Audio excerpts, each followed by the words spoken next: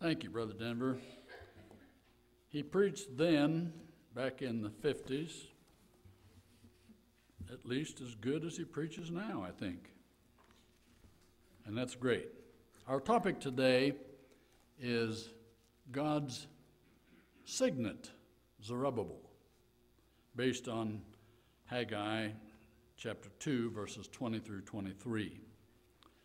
I thank all of you who have had a part in this lectureship in preparing it and planning it, and all of you also who have a part in the School of Preaching and developing and working with young men who want to be preachers. And I thank you for my part in that, and I thank you for this great lectureship. God's signet, which in a word is God's authority. But who was Zerubbabel, and what was his position?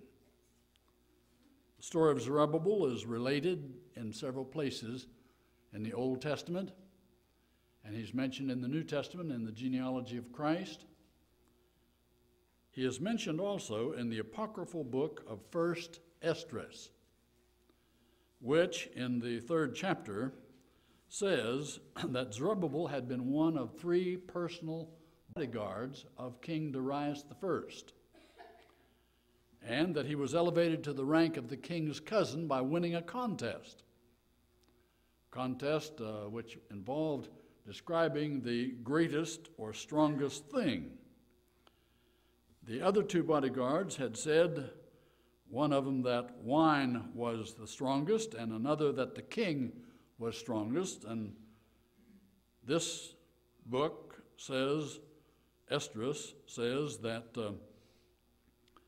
that Zerubbabel came up with the idea that women were stronger than either wine or the king, but that in fact truth was more important than any of them, and so the people agreed with that. And so Darius I made him a special kinsman and gave him the golden vessels taken from the temple by Nebuchadnezzar, and sent him to Jerusalem to rebuild the temple along with Sheshbazzar and Jeshua.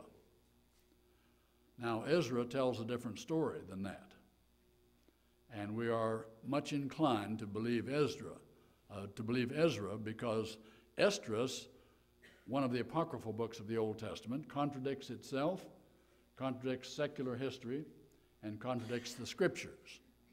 The apocryphal books are really not reliable, although they do deal with history and sometimes are accurate in that history.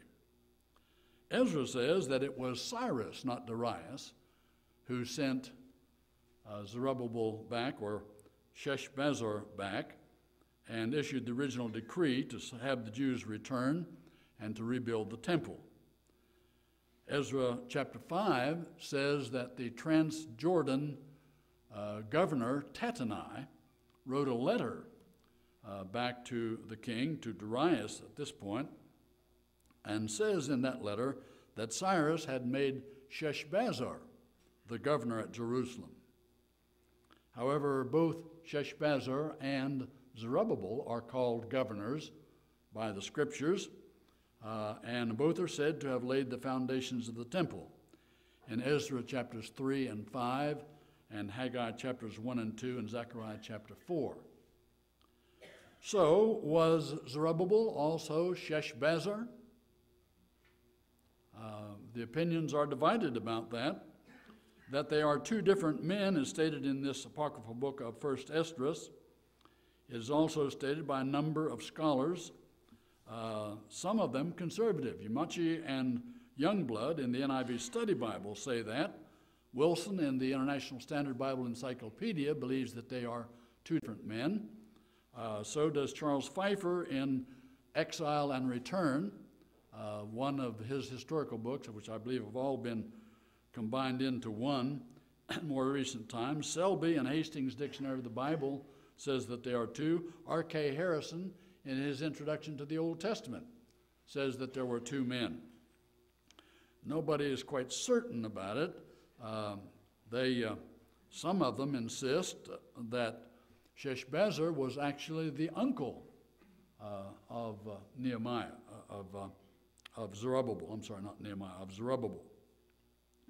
Those, though, who insist that they are two different men are forced to say that the first foundation of the temple was laid in 536 and that it had deteriorated so much that in 520 BC it had to be relaid. This is a little bit difficult for me to quite imagine because I have read in Josephus and other places about the great size of the stones, and I have even seen the quarry from which many of the stones, at least that Herod the Great had carved out, stones that were solid limestone, 4 feet by 4 feet by 8 feet. Those are big stones. Zerubbabel may have found a way to get bigger stones. Josephus talks about some stones that were 20 feet long. At any rate, there are others who say that they are the same man. That's the position of Jewish tradition. That is the position of Josephus, and the explanation of the seemingly conflicting data is simpler, really, if Zerubbabel is assumed to be Sheshbazzar. Lockyer probably echoes the feeling of most writers when he says that Sheshbazzar was probably the name given to Zerubbabel by the Babylonians because he was an important person, being in the royal line of David. And it was not uncommon for one's name to be changed when he was given a position of authority. This happened to Daniel and his 3 friends in Babylon.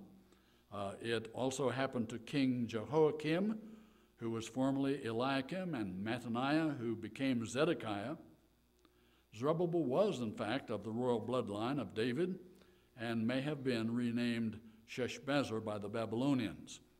And the Persians may have continued with that name and not changed it. Haley thinks the fact that Ezra 3, verses 8 to 10, and chapter 5, verse 16, and also Zechariah 4:9, referring to both names as having laid the foundation of the temple, implies that they were one man, that the two names simply are one man. McClintock and Strong say that. They think that Zerubbabel had probably served like Daniel in the king's service, service of the king of Babylon, and was kept on when Cyrus conquered Babylonia. Kyle agrees with this. Horn, in his 5-volume introduction to the scriptures, says Sheshbazzar and Zerubbabel are two names for the same man. But what was his office? There's some argument about that. There are some, those who think that there were two men, who insist that Zerubbabel was a tax collector. But as a matter of fact, he is called a governor by the scriptures. He was by Haggai several times referred to as the governor. Even if we suppose them, Sheshbazzar and Zerubbabel, to be two different men, it still is obvious that he was the governor, or at least one of the governors.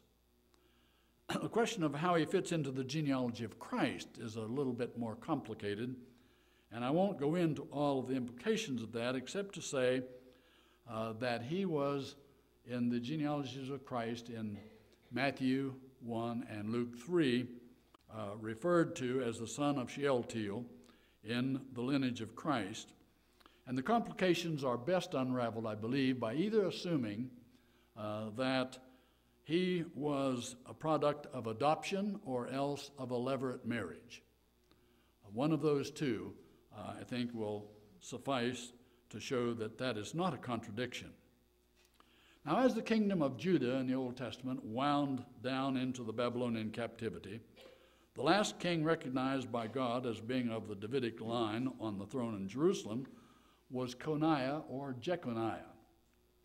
Jeremiah prophesied against him in clear, unmistakable language in chapter 24, verse 30. He said, "Write this man down as childless, a man who shall not prosper in his days, for none of his descendants shall prosper, sitting on the throne of David and ruling anymore in Judah." Jeconiah, with others from Judah, was taken into captivity in Babylon, where he died. And the meaning of Jeremiah is not that he would never have any descendants, but that those descendants would not reign on the throne of David in Jerusalem. After they were brought into Babylon, Jeconiah begot Shealtiel, and Shealtiel begot Zerubbabel. That's what Matthew says in Matthew 1:12. So whatever the explanation for the problems of the genealogy of Christ may be in Matthew and Luke, and you all, I think, are familiar with the fact that there are some things there that we don't understand, I think we may be sure that they would have been attacked and disproved by the Jews in the first century if they had not been understood as accurate. The Jews, Paul said, were given to endless genealogies, and they knew about genealogies, and they had their ideas about that. They may have sometimes in their genealogies skipped one or more generations, but even then, they knew what the bloodlines were. There was no question about it when Jesus talked about the son of David, or asked them who the Christ was, and they said the son of David. They knew what the genealogy lines were supposed to be. Besides being mentioned in the genealogies of Jesus in Matthew 1 and Luke 3, Zerubbabel is referred to 21 times in the Old Testament books of 1 Chronicles, Ezra, Nehemiah, Haggai, and Zechariah. That's according to my computer's count. I didn't check it, but I assume that the computer is right. I don't know. In the second year of King Darius, in the 6th month, on the first day of the month, the word of the Lord came by Haggai the prophet to Zerubbabel, the son of Shealtiel, governor of Judah, and to Joshua, the son of Jehozadak, the high priest. In that day, says the Lord of hosts, I will take you, Zerubbabel, my servant, the son of Shealtiel, says the Lord, and will make you like a signet ring, for I have chosen you, says the Lord of hosts.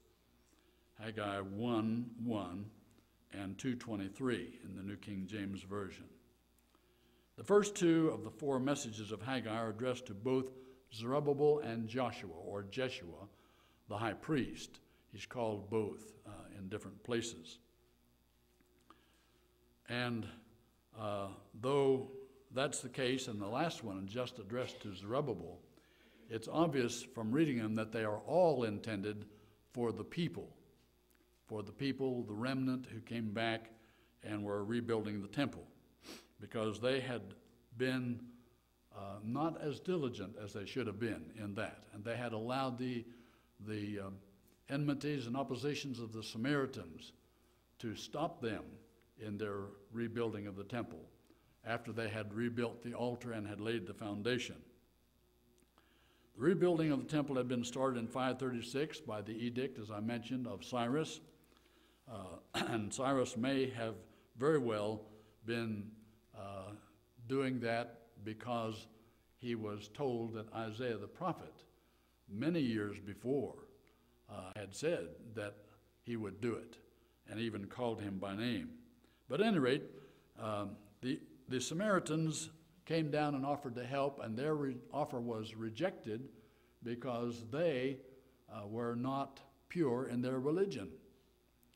They worshiped Jehovah or Yahweh or the Lord, but they also served their own gods.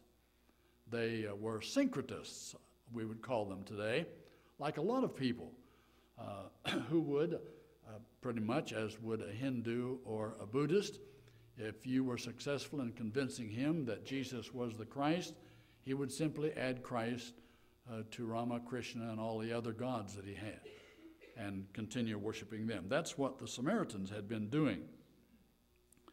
Both Haggai and Zechariah. Now, Zechariah appeared to preach 4 sermons at, I believe Tim said, the end of August. Is around the end of August or the 1st of September in what would be to us the year 520 BC. And Haggai came and preached 4 sermons that year between September and or August and December. And Zechariah was on the scene prophesying before he was finished, not when he first started. But both prophets, with different approaches, were urging the people to finish the job of the temple, and they were successful. I envy them a little bit as a preacher because I often preach and see absolutely no result whatsoever. But these men got results. They got results. And the temple was rebuilt. Haggai began his preaching in 520, and as did Zechariah, and by 516, 4 years later, the temple was finished. There are some ideas about Zechariah or about Zerubbabel that are not really valid at all. J.S. Wright notes that it's often assumed on the basis of Haggai 2:20 to 23, which is our text for this morning, and also of Zechariah 6, that Haggai and Zechariah persuaded the Jews to crown Zerubbabel as the king, as a messianic king, and that this was an act of rebellion that was quickly put down by Persia. Wright says there is not one shred of evidence for any of this. And I agree. I don't see any evidence for that in the Scriptures. Zerubbabel's honor by the Jews lay more in his work in rebuilding the temple than in his governing. The temple is often referred to as Zerubbabel's temple, but the governorship of Zerubbabel is not much known. Now, Haggai's 4 sermons may be referred to and are referred to by various people and preached sermons on them. At least two of the other speakers in this lectureship are going to talk about, or have already talked about, these 4 sermons that Haggai preached. The first one of them is about the time. In the end of August, he preached about the time, and he says the time is now. Actually, what happened was that there were some people who were saying it's not the time, and maybe they were saying it's not the time because for them it was the time of the harvest, and they may have said to Haggai, hey, look, our crops have been failing, and we have got to get what little harvest we have in. So we don't have time to do this now. This is not the right time. How many times have you heard that excuse given for something? Let me just reminisce just a little bit about it. I don't even know how many years ago it was now, but quite a few years ago, there was a movement in Parkersburg to establish a school, a Christian school, which we already had a charter for, and we called it the Bell Park Christian School, and so forth. We had a meeting of preachers in the area to promote this, and one of the prominent preachers, I don't know, perhaps the most prominent one that was there anyway, stood up and he said, "This is not the time." And that was discouraging enough to the rest of them that it never was done.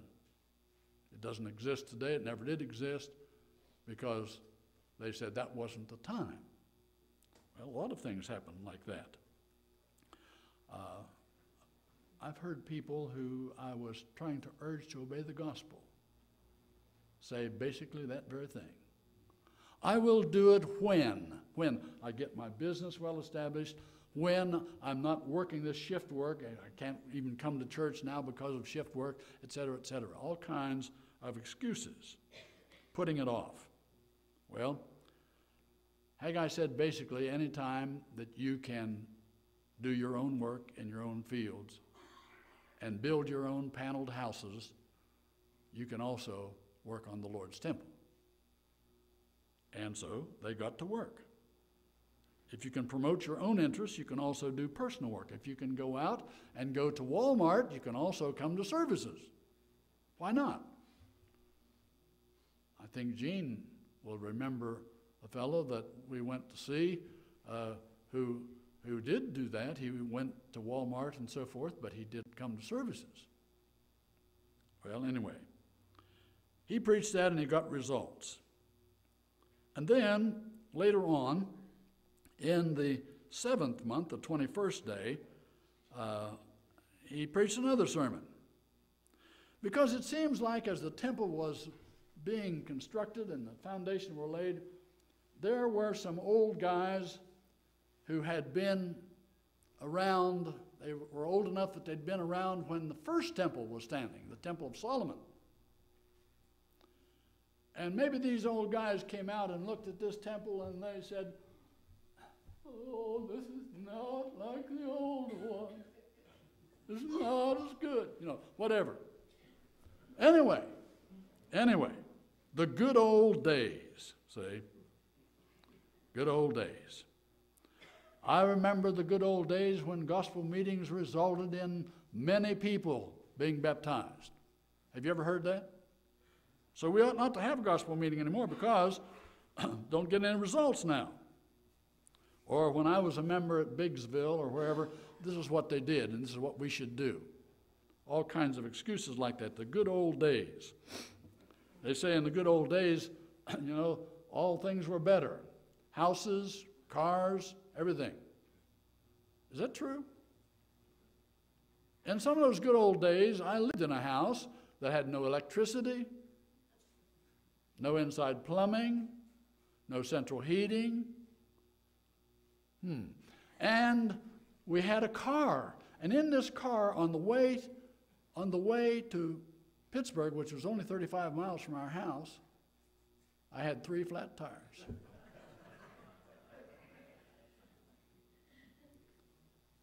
Fallow's father-in-law, Clifton Inman, one time said about this. He said, "Yeah, they don't make cars like they used to. Thank the Lord." And that's true. Well, some of them were saying, "This is just not as good as the old one." And Haggai said, "God will bless you if you'll do what you can do with what you have, and you'll see the latter glory of this house will be a lot greater. A lot greater." So basically he said, you ain't seen nothing yet. Just stick around and see. Well, then later he preached another sermon, and it seems like over in the 2nd chapter here, it seems like there was a problem that you find very often today of people criticizing the leaders. Anytime anything goes wrong, whose fault is it? In the church. Anything, it's the preacher, or it's the elders, or maybe it's both the preacher and the elders. But anyhow, it's the leaders. They're the ones. And there's a lot of complaining. Now, there was some complaining here in Haggai, and this complaining was that they weren't making progress enough. For 2 months, they'd only carried away rubble. They're getting nothing done. And when that happens, some people always know who to blame. They know how to do everything. They can coach better than the coach. They can call the plays better than the quarterback. They can preach better than the preacher. One woman told me that, by the way, one time. I don't think she was talking about my preaching because I don't know if she'd heard my preaching, but she was talking about the preachers in her town. She could preach better than any of them. Sidewalk superintendents, stands umpires, We live in a time of blame. Think about that. Well, it's not just brand new either, because ever since Adam blamed Eve and Eve blamed the snake, people have been blaming somebody else. A baby died a couple of years ago, and the baby died of pneumonia, which antibiotics could not deal with at all. In spite of the antibiotics, the baby was hospitalized and everything was done that they could do, but the baby died. So the parents sued the hospital and sued 57 doctors. Every doctor through whose hands any of the documents came, any of the papers came, any of the stuff that they had written on came, all of them were sued. And the thing is still, the suit is still pending. They haven't decided it yet, but somebody is always to blame. Now Haggai said, let's ask the priest about a couple of things here.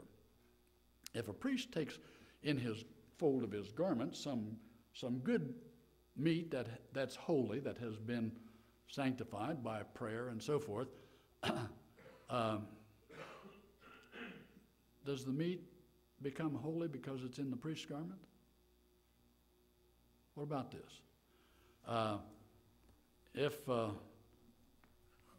what if with the edge of his garment he touches bread or stew or wine or oil or any food? Will it become holy?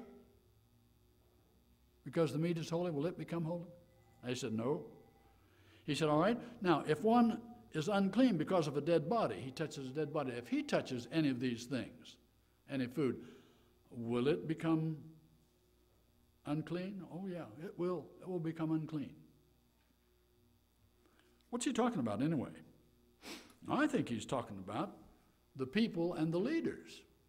The people are blaming the leaders, and what Haggai is saying is, hey, it's not the leaders' fault. It's your fault. He said, so is this people, and so is this nation before me, says the Lord. And so is every work of their hands. What they offer there is unclean. Whose fault is it? When things go wrong, who do you blame? It would be a whole lot better if the blame game would be stopped and we would all put our shoulders to the wheel. And basically that's what Haggai is telling them that they need to do. And then he comes to the fourth sermon, the same day as this sermon. And basically, I guess maybe I would title it, The Faithful Few Will Be Blessed. It's basically addressed to Zerubbabel, though it has to do with all of the people and all of the work that they're all doing. And what he says is, to the hard-working governor, he says, God is with you. God will bless you. Speak to Zerubbabel, the governor of Judah, saying, I will shake the heaven and earth. I'll overthrow the throne of kingdoms. I'll destroy the strength of the Gentile kingdoms. I'll overthrow the chariots and those who ride in them. The horses and their riders shall come down. This is the topic that Brother Edwards is going to deal with. The shaking of the heaven and earth. Everyone by the sword of his brother. In that day, says the Lord of hosts, I will take you, Zerubbabel, my servant, the son of Shealtiel, says the Lord, and will make you like a signet ring, for I have chosen you. See, in the true spirit of the prophets, Haggai speaks God's word fearlessly, and he gets results. God blessed the remnant and the leaders, and he gave them political as well as moral support, because when the governor across the river wrote to Darius, Darius had a search ordered. He had come, of course, by that time into the kingship instead of Cyrus, or in some connection with Cyrus at any rate. He ordered, in no uncertain terms, Judah's enemies to stay away from the building of the temple, or the rebuilding. You get involved in that, and it'll be bad news for you. Bad news. And so the temple was completed. It's this message that's the topic that we want to look at this morning, among others, connected with it. The shaking of heaven and earth and destruction of the Gentile kingdoms are spoken of in two passages. Robinson supposes that involves some of the confusion existing during the conquest of Cyrus, Cambyses, and Darius I. Jack Lewis says, regardless of whether it does that or not, be the hidden import of this oracle what it may, he says, we notice that the messianic line is traced through Zerubbabel in Matthew 1:12 and Luke 3:27. I will agree with Lewis on this. I will only say that there are three possibilities that have been suggested that make some sense. If that day that he's talking about here, if that day is the day of the Lord, as in several other Old Testament prophets, it could refer to the shaking of the Persians or of other kingdoms of that time, as the earlier reference in chapter 2 seems to imply. Or it could perhaps, if the shaking is spiritual, be connected with the establishment of the kingdom of Christ. On the day of Pentecost, Peter quoted from Joel chapter 2 about the day of the Lord, and he said, this is that which was spoken by the prophet Joel. And so the day of Pentecost and the events following it shook up the Jewish system, the Mosaic system, and its temple. Didn't destroy the temple, but it eliminated the worship of the temple as the worship of the people of God, eliminated the Jews as the people of God, which was not understood for a while, not until you come to Acts 15, that it was, or Acts 10, that it was fully understood, and Acts 15 when it was stated. Now, it could even refer, I guess, to the time when the shaking implies the removal of everything, as Hebrews 12, verses 18 through 29 suggests. The Hebrew writer talks about the shaking of Mount Sinai when the law was given, and then he says there will be another shaking, and this time the things that are shaken will be eliminated, will be removed. But there will be one thing that will not be removed, and that thing will be the kingdom of Christ, which Daniel said would stand forever. The kingdom of Christ cannot be shaken, Hebrews 12:28. It began on Pentecost. In Acts 15, what happened there was that James quoted Amos chapter 9, verses 11 and 12, to the effect that the rebuilt kingdom of David, the rebuilt house of David, would be done so that the Gentiles could be brought in. And he said, because of this, we ought not to require the Gentiles to be circumcised, to keep the law of Moses. That was not in God's plan. Now, the fact of the matter is that the church, which Jesus built, is the rebuilt tabernacle of David. We understand that. Zerubbabel was a signet. That means that he had God's authority. What was a signet? Webster talks about a signet. He says that a signet is a seal, especially one used as a signature in marking documents as official. A marker impression made by a signet, like a signet ring, a ring finger containing a signet, is often in the form of an initial or a monogram. Wolf says that a signet ring is a kind of a seal used as a signature worn on one's finger. And one says that when it was a ring, it was worn on the little finger of the right hand. Haley says the signet or seal was a ring or cylinder engraved by the owner's name in some design, worn on the finger or maybe on a cord around the neck, and it was used to make an impression. You have seen an impression made on paper by a notary public who has a stamp, or in schools by a registrar who has a stamp that he stamps that thing with. In the olden times, they would do that. He says if papyrus was used, the impression would be made on wax affixed to the material. Or it would be made, if it wasn't, a wax, if it was clay, sometimes it would be made on clay and then the clay would be baked. McClintock and Strong say that signets were often made of stone or terracotta in a frame, and that was rolled over the document, which was made of clay and later baked. And in rings, they're the ones who say it was worn on the little finger of the right hand. Signet is used throughout the Old Testament times to authenticate documents. Do you remember in the book of Esther, Xerxes gave Mordecai and Esther his ring, his signet.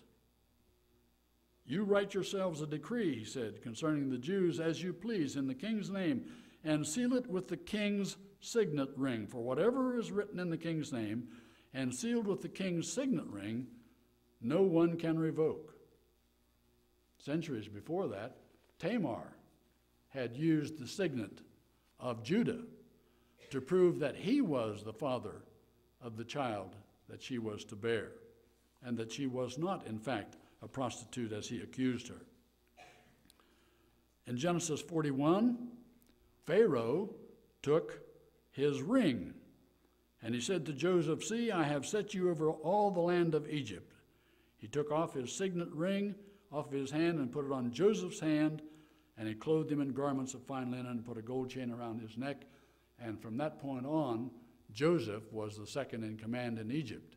he had the authority of the king. So the honor given Zerubbabel as the Lord's chosen servant is like a signet to Israel. And it involved more than just the authority to rebuild the temple. He already had that, and it would be completed successfully. This gave him encouragement to that end, but it also underscored to Israel their messianic hopes. It meant that the political turmoil of the Persian Empire would not be permitted to interrupt the building of the temple or to keep it from being done. It also, because Zerubbabel had the authority of God to get it done, it also gave him the power, the authority of God to stand for other things as well.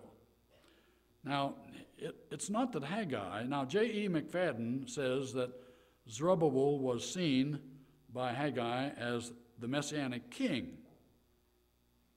I don't think that's the case. I see no evidence of that.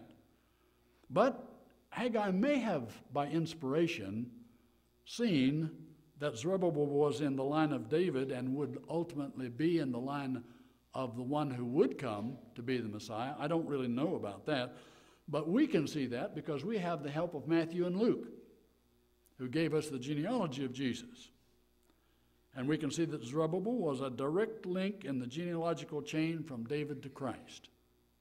Zerubbabel had God's authority, not to reign as king, but to lead the remnant who had returned in completing the temple and to assure the continuation of the religion of Israel and keep it the nation God had chosen through whom to send his son, Jesus Christ.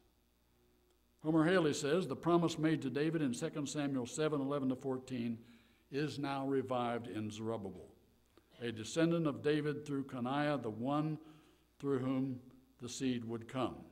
The people are now back in their homeland, and Jehovah has assured them of temporal blessings, of the overthrow of the heathen, of the fulfillment of the spiritual promise through Zerubbabel. The honor bestowed upon Zerubbabel was not realized in him as a person, but in his office and lineage. Matthew confirms the fulfillment of this promise as he points out that Jesus is the heir to the throne of David through Coniah and Zerubbabel. He was not a king. Nevertheless, David says in Westminster Bible Dictionary, Zerubbabel was in his day the representative of the Davidic monarchy. Jameson, Fawcett, and Brown conclude that the signet of an Eastern monarch was the sign of delegated authority. And so they see the real promise here being made to Christ, because Jesus said, all authority has been given unto me in heaven and on earth. At any rate, Zerubbabel is certainly a type of Christ, who is the Father's signet. We know this to be true because of Jesus' words himself. Zerubbabel was chosen by God, but he's not the only one. Do you recall the passage in Revelation 17:14, where he says that Jesus is Lord of lords and King of kings, and those who are with him, Jesus will overcome, you see, and so will those who are with him, because they are the called and the chosen and the faithful. We can have the authority of God to teach his gospel, and as we teach it, we're promised by Jesus that he will be with us even unto the end of the world. Thank you.